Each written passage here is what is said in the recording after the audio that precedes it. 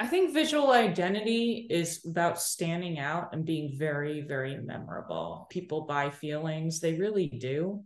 Anytime you take a feeling and marry it with a visual identity and solve a problem all in one, you can basically become somebody who stands out versus anybody else, because anybody can wear a pair of tan pants, and although if that's your brand, right?